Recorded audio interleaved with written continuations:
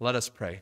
Father in heaven, we're so grateful today for your protection over Amanda last week as she fell off the side of the bluff. And Lord, I know that your angels were there to comfort her and to protect her until the paramedics were able to get to her.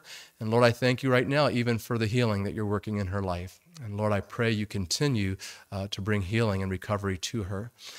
And Lord, I pray that her life might be a living testimony and witness to her peers who think that they have all the time in the world. But Lord, we must be ready today.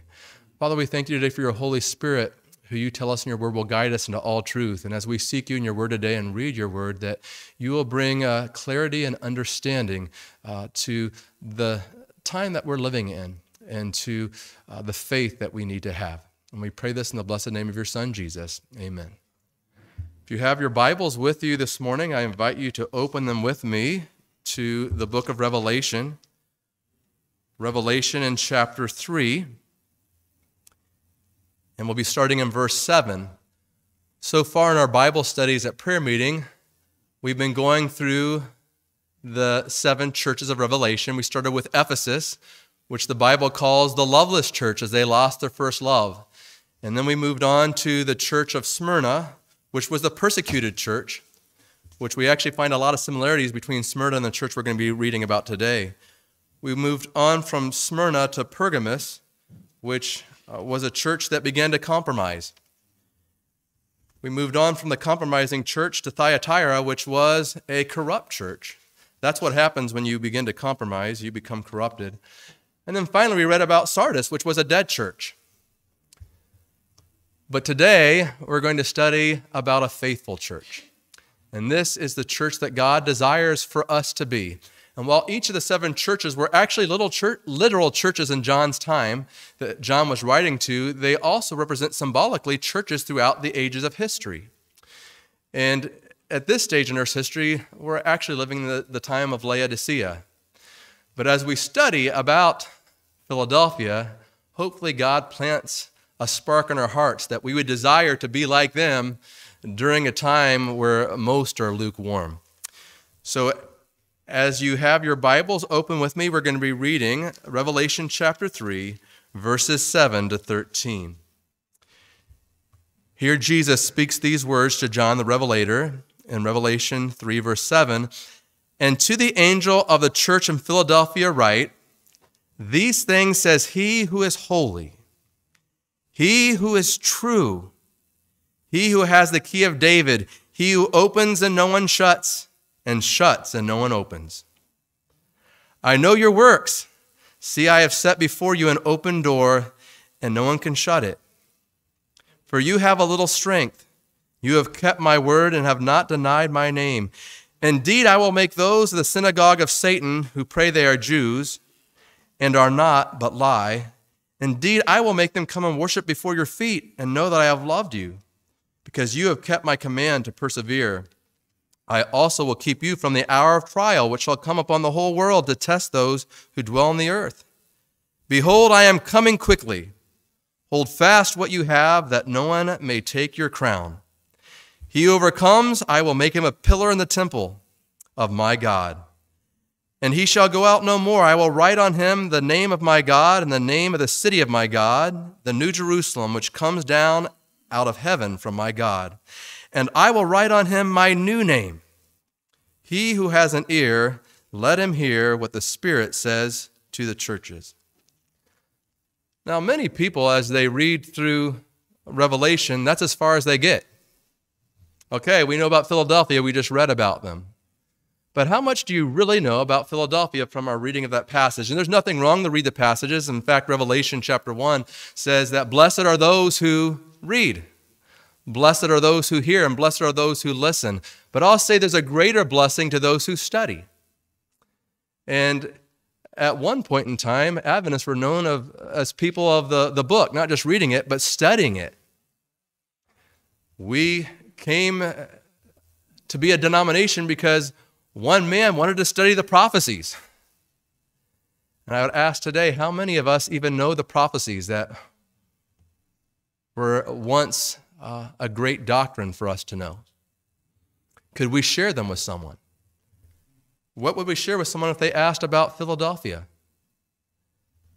Well, I would like to look a little deeper today. I know that sometimes I run into people and it's like, well, we have devotions. We have worships at our house. And I said, do you really have devotions and worships? You spend 10 minutes in the evening with your kid reading a story. Is that really worshiping something? What we worship is what we devote our time to. Our devotions are really what we're devoted to. Spending 10 minutes in a book and spending 2 hours in front of a computer, what are you really worshiping? Spending 10 minutes, maybe reading a passage in Scripture, or spending an hour on your phone, what are you worshiping? Today we're going to spend a little time digging deeper to be able to see Jesus. You know, the Bible has a parable about a man who dug for treasure. Well, he actually wasn't even digging for treasure. He was digging in a field and found treasure. And after finding that treasure, he reburied it because he wanted that treasure. And then he dug it up again after he bought the field. I thought, how great a value is God's word to us? How long are we willing to dig to find the treasure? And the true treasure is Jesus. That's the treasure of God's word. How valuable, how much of a treasure is Jesus to us? And in Revelation, who is Jesus revealing to us? Himself. So if there's any book to really see Jesus, this is the book. And yes, he reveals himself. He reveals to us who we are in relationship to him, and reveals to us our choices between choosing him or choosing man when it comes to worship. And today we get to read about a church who chose him. And here it says in Philadelphia, or to Philadelphia, which Philadelphia, we know, means the city of brotherly love. So just knowing what Philadelphia means, what does that mean to you when you think of a city with brotherly love? Did Jesus love Philadelphia? He did. But my question would be, did Jesus love Sardis? That was a dead church. He did. Did Jesus love the corrupt church? He did. And the compromising church, and the loveless church, Jesus loved them. But what made this church different is they loved Jesus. Jesus loves all of us, and he hopes, I think, within his deepest heart that we would reciprocate that love and return it back to him. Philadelphia did that, and we're going to see today how they did it. But they were the city of brotherly love, and Jesus truly was their brother. It says in Proverbs 18:24, a man with many friends may come to ruin, but there is a man, or there is a friend who sticks closer than a brother. That friend is Jesus. Jesus is closer than any brother we may ever have. And you might have lots of friends because you show yourself friendly, but many of those friends, just like the prodigal son's friends, one day aren't going to be there for you.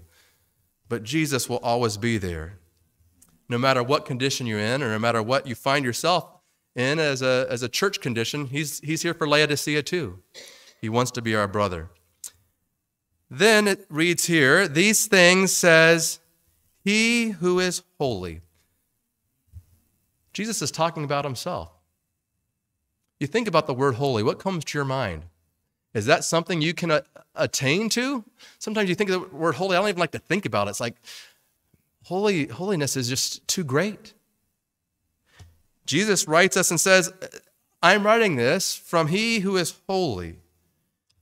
In 1 Peter 1:16, Peter writes, be holy as I am holy.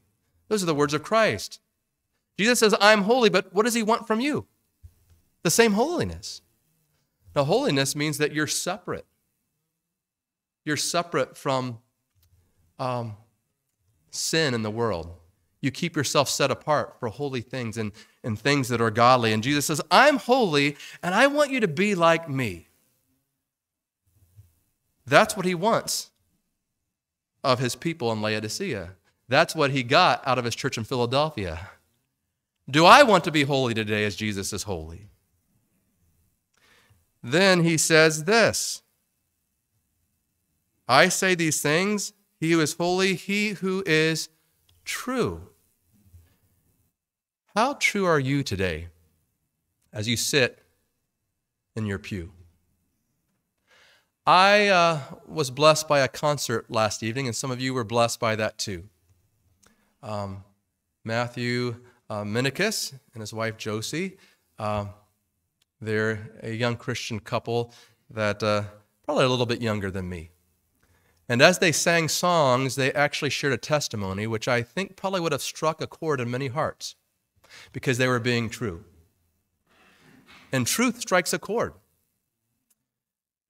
And they shared about their experience just in the last few years, and I can share it because they shared it in front of all of us. So if you were there, you would have heard it.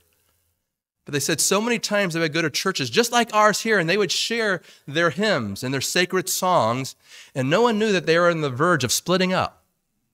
We were in the verge of getting a divorce and ending everything, but we would get up every night and we would present ourselves as being just a godly, loving couple, but no one knew. I wonder how many people come to church and they shake hands on a given Sabbath and smile and say, how are things going? Oh, things are great. And you think that everyone has a perfect life, and you're not going to share your imperfect life because, man, I'm the only one who's imperfect in church.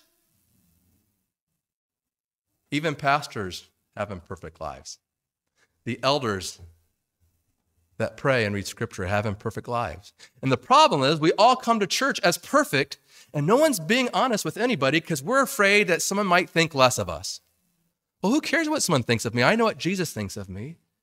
He loves me, and he wants me to be holy as he is holy.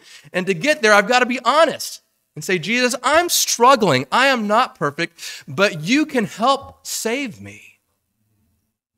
And they said we had the hardest time because we would not be honest with anyone because ultimately, how could people know that we're struggling when we're singing? And they said, how many other people who come to churches have those same struggles? Now, people were quiet, and I'm not saying we all have to share our struggles to everyone in church. But I will say this, I hope there's someone in church that you trust enough that you could say, I'm struggling. Would you pray with me? I'm not saying get up from the pulpit and share everything you're struggling with, but there should be some brother or sister, hopefully, that you trust enough that they're not going to condemn you or judge you. But I'll say this today, if you know no one, Jesus is a brother who will not condemn you. He knows that we're imperfect. He knew the woman who was caught in adultery before she was even caught in adultery. He knew her struggles, and he said, I don't condemn you. Yes, we know the church is ready to cast stones at us. Your marriages fall apart. Let's get rid of these. These guys can't sing anymore. That's not how Jesus operates. He says, I want to heal you. You keep singing, and your life's going to be a testimony for me. Because Jesus is a marriage healer. Jesus is a healer of broken relationships with parents and children. But we have to come to Jesus and be honest and say, Jesus, I need help. I'm not going to hide this because I don't want people to think less of me. Jesus, like I'm not. But we're part of the body of Christ.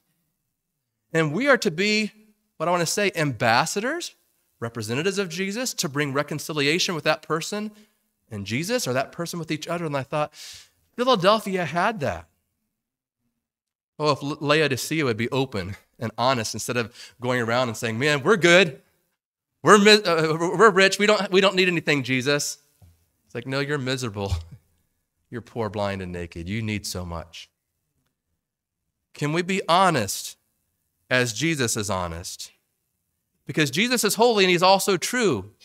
And in order to be holy like he is holy, we've got to come to Jesus about our true conditions and not try to hide it. David didn't find healing until he was honest and said, look, Jesus, you're right. I committed adultery with Bathsheba and I killed her husband. And then after that, the Holy Spirit was able to come into his heart again and he was able to find healing. Jesus brings healing to brokenness. After that, Jesus says this about himself.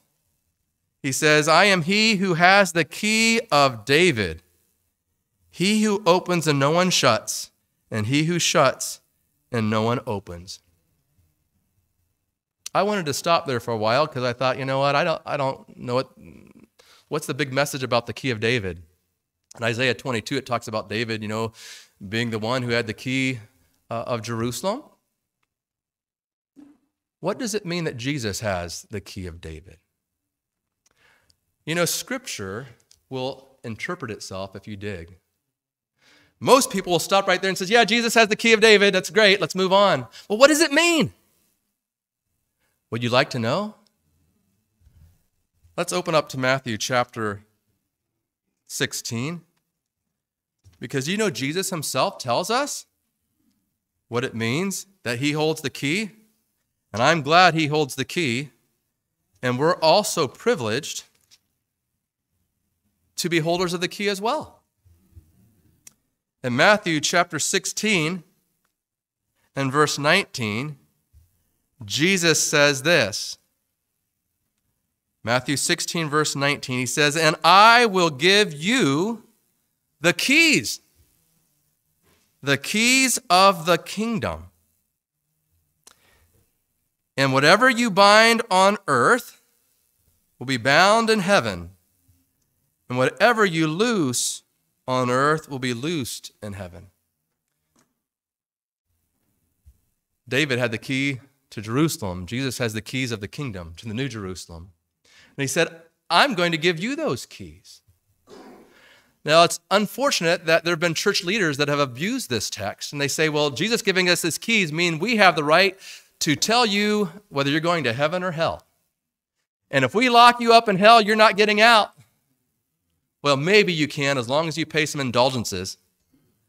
And if we say you get into heaven, we can still pull you out of there. But there have been religious leaders throughout the ages who said that God has given them the keys to say who gets to go in and who doesn't get to go in.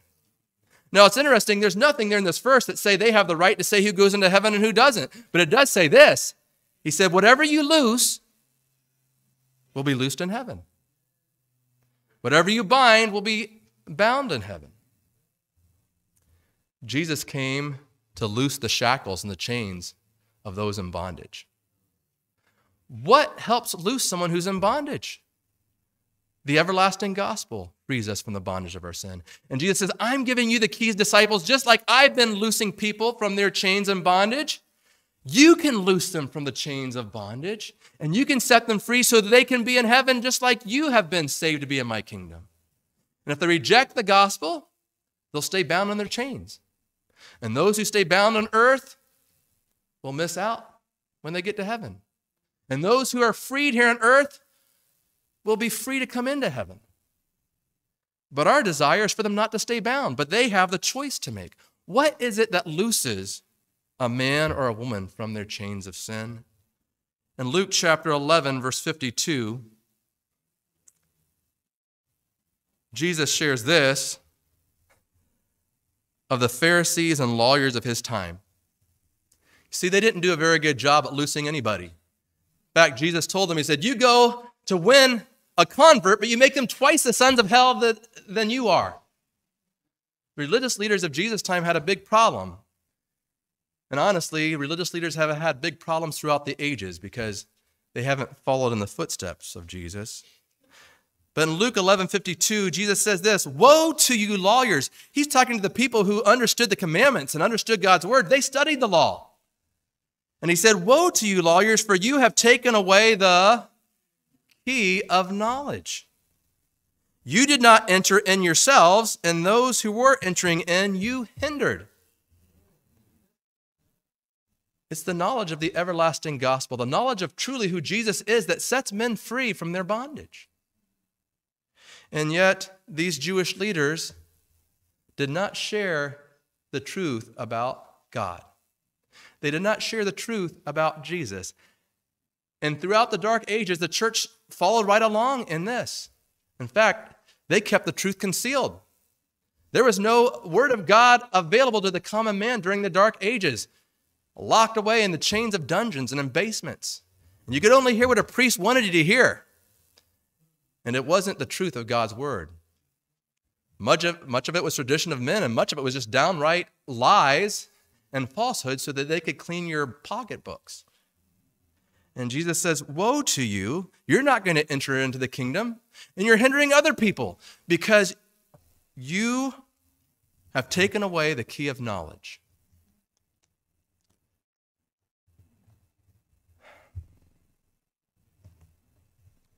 God did a marvelous thing in the 1800s. You see, the key of knowledge was again presented to faithful people in Philadelphia. And they began to loose the bonds. They began to free men and women again.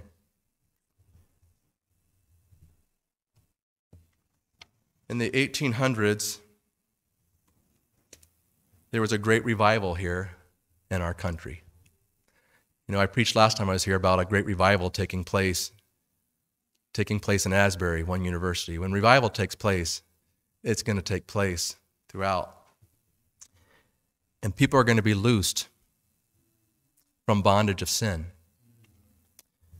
And also, as they were being loosed, God was revealing truth to them. There was a man by the name of William Miller. I'm not going to go deep into the history, but he began to study prophecy. And as he began to study prophecy, other people wanted to study prophecy. And there was a deep hungering and desire for God's word. How much do you desire God's word today? If I asked, even in this room, how many of you know the prophecies of Daniel and Revelation? Whether it be the 2300-day prophecy, or the 70-week prophecy, or the prophecies of the beast, which a lot of people in today's age say these beasts are all literal beasts. They haven't studied Scripture with Scripture to realize these beasts are actually kingdoms that God has revealed to us that have existed throughout the ages. There's not a hunger for prophecy today. People don't want to study it. They don't know it. And I'm talking about people in the Adventist church that one time had a great hungering. During this time period of the early and mid-1800s, God was doing a marvelous thing. It was a time period of Philadelphia where people loved God's word and they loved each other. And I'll say this, when you love someone, you're willing to tell them the truth. You will share with them truths about themselves and truths that you've learned about God's word. And there was a little group that came out of this study, and some are like, well, those are just Millerites. William Miller wasn't a Millerite, he was a Baptist. They gave him the title. Actually, it was derogatory to put him down and belittle him. Yeah, those are the Millerites. You should stay with the Baptist. But it wasn't just Miller and Baptists that were studying. Methodists were studying. Congregationalists were studying. Presbyterians were studying. There were many faiths that came together from studying. And they said, we want to be ready for Jesus to come. That's what we sang today. Do you want to be ready? And I'd venture to say most people, even within the church today, aren't ready and aren't getting ready. Do you want to be ready when Jesus comes? They wanted to be ready to the point where they're like, we will sell everything we have to be ready, but to warn others and to get them ready too. Do I want to be ready? On May 21, 1863, in Battle Creek, Michigan, the Adventist church started a group of people who wanted to be ready. And that church began from believers that were Baptist, and that were Presbyterian and Episcopalian and Methodist and Lutheran, Congregationalists and Quakers. Many denominations came together because they were kicked out of their churches. Why? Because they were studying. And God was giving them the keys to truth that would set men free. But their church leaders said, we don't want that. We want to hold on to traditions. Get out of here. And so this little group of 3,500 people started the Advent movement. And you think, wow, this little group who's facing opposition from everybody else. Everybody else. And I was looking at America. This is during the time of the Civil War. There were 30 million people in America at this time, right around. 30 million people. And 3,500 Adventists are probably thinking, how can we reach America? How can we tell them Jesus is coming? There's only 3,500 of us, and there's 30 million people in America. And that being said, there were over 19 million people that were in other denominations that were pushing back against them. I said, well, 19 million others and only 3,500 Adventists. How could that little group even survive? There's no way that group's going to make it to the end. I want to share with you some stats about the Advent people that started back in May 21, 1863. Those 3,500 people have grown to 21 million, almost 22 million people. 22 million people. Today, there are over 95,297 churches. Those 3,500 people have grown to 95,297 churches. 72,975 companies. 229 hospitals, 129 nursing homes. 6,623 primary schools. We have 2 of them here in our district.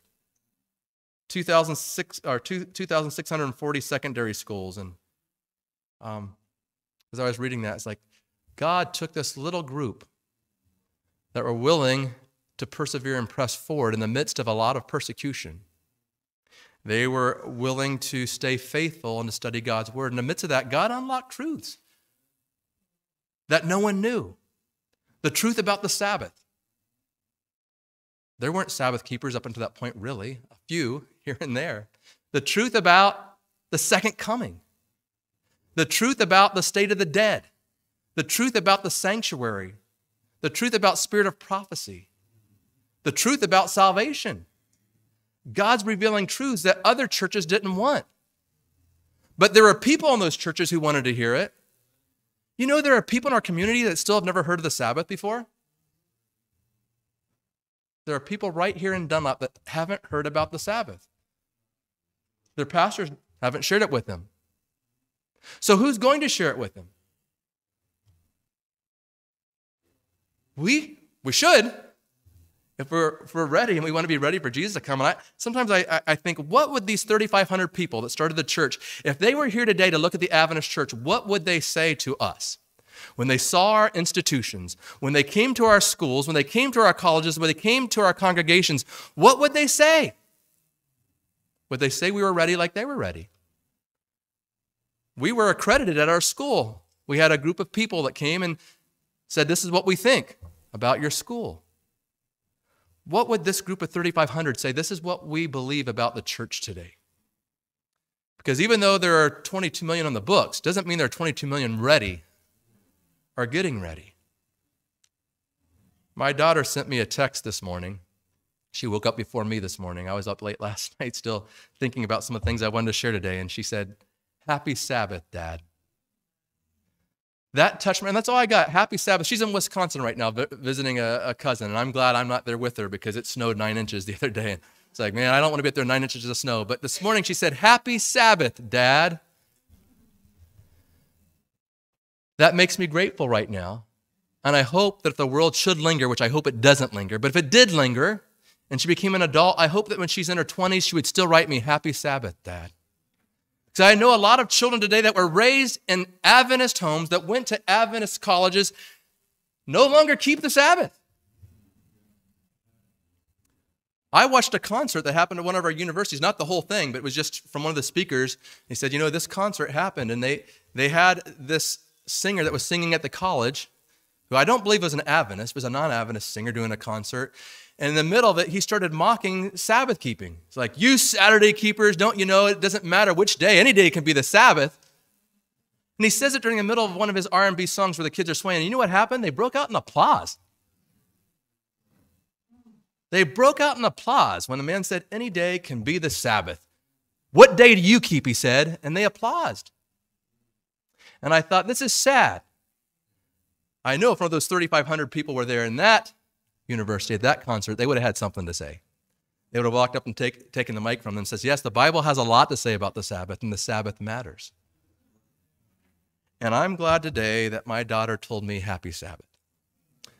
Because we know that the Sabbath is a sign that Jesus is our creator and not we ourselves. That he is our sustainer and he's our provider and not we ourselves. Why do we keep the Sabbath?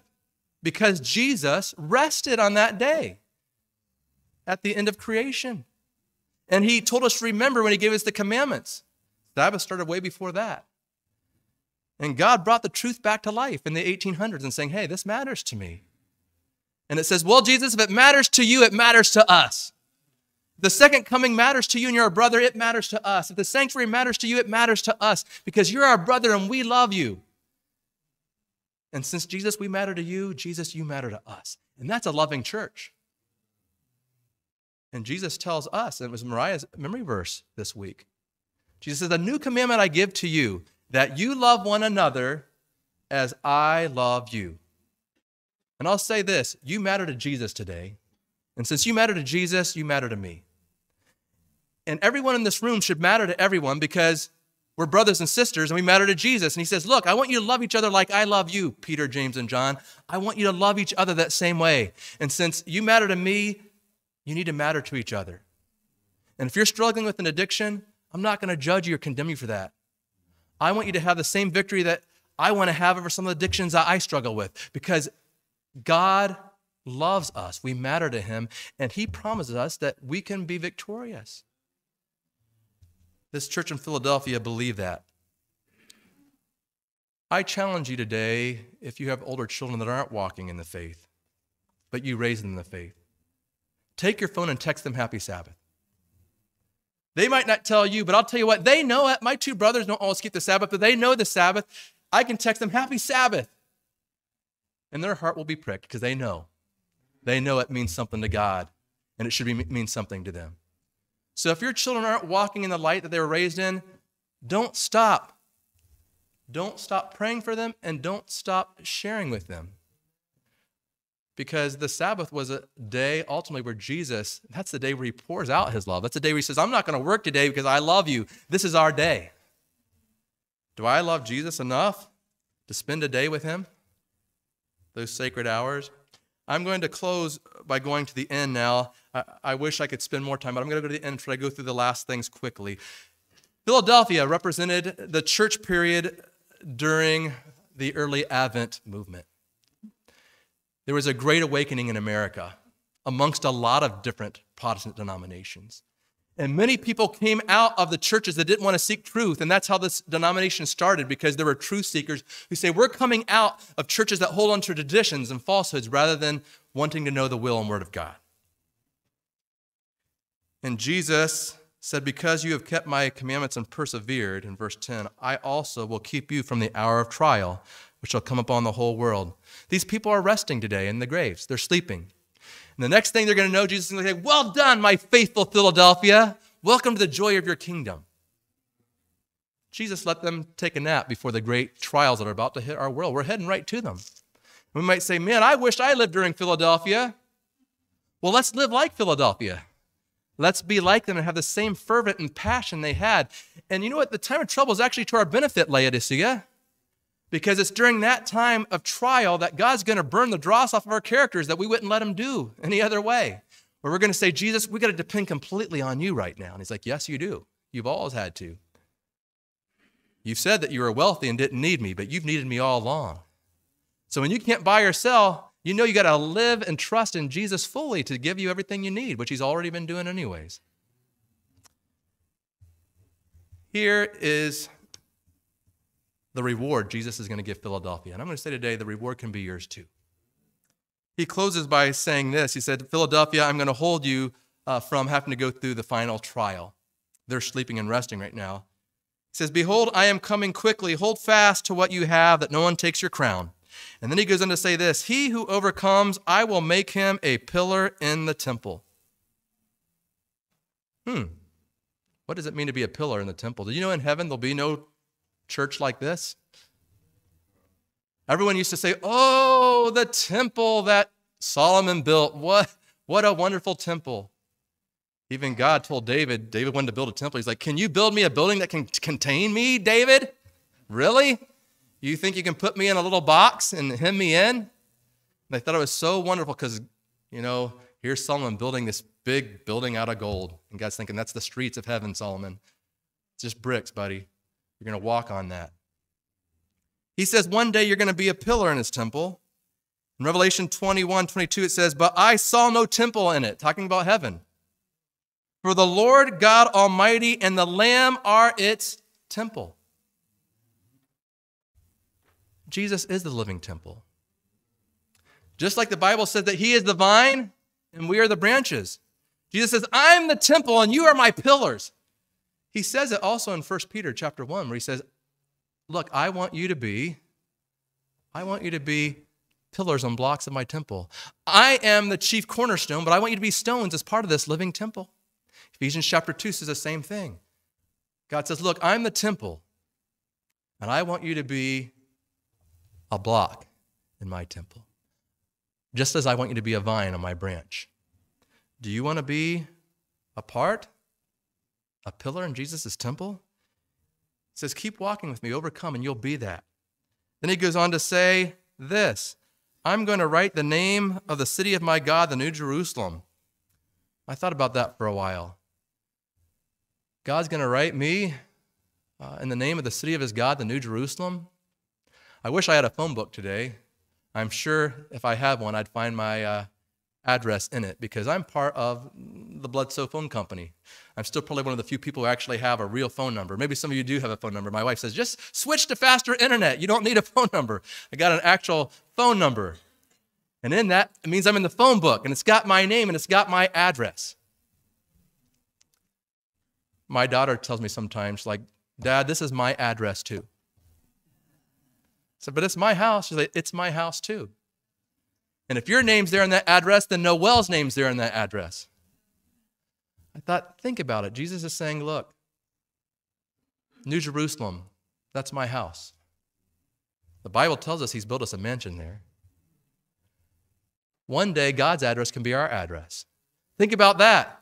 It says the address of your heavenly Father. Well, that's my address. God's house is my house. Wow, to think, what's your address, sir? Well, it's the same as my Father's in heaven. I've got a heavenly address, and this is my heavenly Father. It's the New Jerusalem. One day, God says, my address can be your address if you want it. Just like my kids have said before, Dad, we're never leaving home. We just want to keep your address. Maybe you've had kids that tell them, but then one day they'll leave home and have kids and say, it's nice to have the same address of your parents. It's nice to have the same address as your heavenly Father. And he says, that can be yours. I want you to have my address too. And then it closes that says, one day I'm going to write on you my new name. There are other verses that says, I'm going to give you a new name, a new character. But now he's writing about how I'm going to write on you my new name. I thought about that for a little bit. You know, in the Old Testament, Jesus is not called Jesus. What was the first? He didn't come to Moses and said, hey, Moses, this is Jesus here. He said, Moses, I am. You know, in Isaiah chapter 9, we sing the song for Christmas. It says, his name shall be called Wonderful, Counselor, Mighty God, the Everlasting Father, the Prince of Peace. Even when he was here on earth, they didn't call him Jesus, they called him Yeshua. Now, there's nothing wrong with calling him Jesus. That's what we call him in English. But one day in heaven, Jesus is going to have a name above every name. And one day that name is going to be mine. I thought, wow. What is that name? I don't know. There's lots of names for Jesus in Scripture. I've got a Bible called the Names of God, and it's got hundreds of names for God and for Jesus. We put him in such a small little box and says, no, it's just Jesus, and that's the name he's always had and the name he always will have. He's like, no, I'm going to have a name that the whole universe recognizes. But they're going to recognize you too because you went through something they never went through. One day I'm going to write on you my new name. Made me think of when I got married. Because ultimately, Jesus is coming back for his bride. And when I got married, even when I got engaged, I remember my wife, before we were even married, she would be writing Sharon Snider on papers. Maybe other girls did that too. They're like, I'm engaged now, and I'm going to practice. Oh, I like how this looks. 2 S's. Instead of Sharon Hall, it's SS, Sharon Snider. And they're just so happy that they're going to take your name, that they're going to be part of your family because they love you and you love them. And Jesus said, I love you, and one day you're going to get my name. And you'll write Rob, Son of God. You'll write whatever your first name is, Daughter of God. He said, one day you're going to get to write my new name after yours because you're going to be my bride. I'm going to be your God, and you're going to be my people. And I thought, how bad do we want that? How bad do we want that? Philadelphia wanted that. They're sleeping, and they're going to get it when they wake up. God's going to say, well done, you're pillars in my temple. Well done. You have my address. You're no longer living down there. You're in my house now. Well done. When you write your name, you get to write my name behind it. Jesus is coming. Are we ready? I hope today that we would have the same hope that our early pioneers had. Father in heaven, I would pray today that the same hope the Church of Philadelphia had in your soon return would be the hope that we would have. Father, today I would pray that we would have the same zeal and desire to have the keys that unlock the chains that bind so many, that they would want to be freed from the sin that's so easily entangled. Lord, just as the truth that you shared set captives free, the same truth we would share that would set captives free. Because, Lord, you desire each and every one to be pillars in your temple. You desire for each and every one to have your address in that New Jerusalem. You would desire that each and every one would have your new name. Father, we look forward to that day. And until then, Lord, keep us faithful as a church in Philadelphia. May we be brothers and sisters that demonstrate your love one towards another. Because by this will all men know that we are your disciples, by our love for each other. This is my prayer in Jesus' name. Amen.